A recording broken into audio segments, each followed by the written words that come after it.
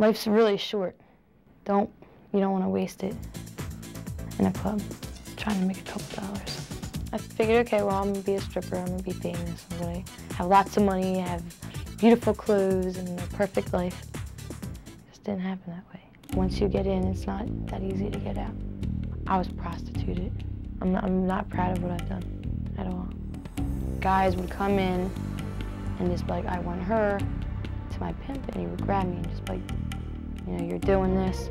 I was disrespected and used by various men.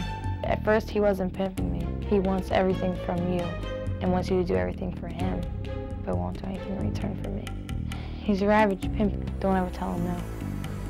I'm hiding now. I've been hiding out for about 4 months. Every day, I'm looking behind me, make sure nobody sees me. Speaking from my experience, you don't want to have to go to work and get raped for a couple $1,000s a night, have a gun to your head, have all your money taken, and know that you have to have sex with somebody for money or else you're going to get beat.